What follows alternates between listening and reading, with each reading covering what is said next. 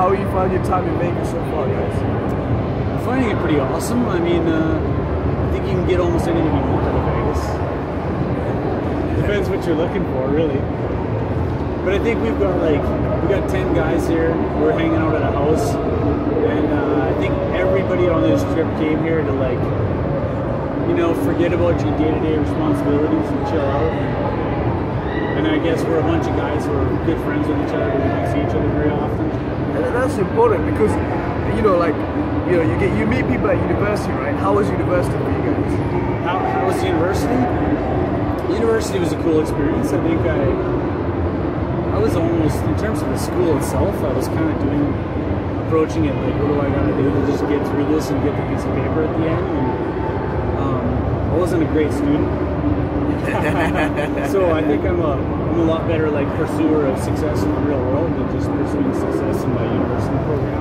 I mean, Bill Gates never completed his degree, but what is testament to him is, he may have not completed a degree, but he has people working under him that have been successful. I think he's a guy who he says that from a young age he had some kind of a vision what he wanted to do, and he went in, maybe university just was kind of in the way and he just kept going for it. So if you're lucky like that, you have a vision. Yes, sir, but for him, 10, 11, he already started the programming. He already made the first, so I guess for me, it's all about pursuing the art of a certain profession and enjoying what you do and just do it to the best you can. And so you seem like you're kind of from what you told me, you're excited about the idea of making podcasts and doing interviews with people and getting better at that.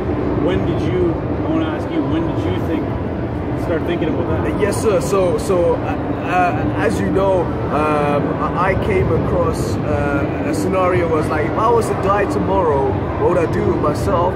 I would make myself, I booked a ticket over to Los Angeles, and here I am in Las Vegas right now in front of you guys. And it's just a case of, look, you have to max out. You have to make the most of your life. You don't know. If you were to die tomorrow, what would you do? You have to take risks. So tell me this. What was it that you, go ahead. What are you going to say? Why here? Yeah, why here? Because Las Vegas is just, I've asked my friends, family, let's go Vegas, and it's always an excuse. Let's not make excuses. If you need to do something, get it done, exactly. And here I am right now, but more importantly, look, my profession now is I'm an accountant, but you have to live your dream, and I want to make films, and got a YouTube channel, and I made videos about, vlogs on movies, going for dinners, going for, beer reviews, anything and everything you think of, I've pretty much done. And I found that podcast is my biggest genre in which people listen to. As a result, that is one of the things I want to pursue. It's been a pleasure, Daniel. You too. Is it Andrew? Yes. Nice to meet you, man.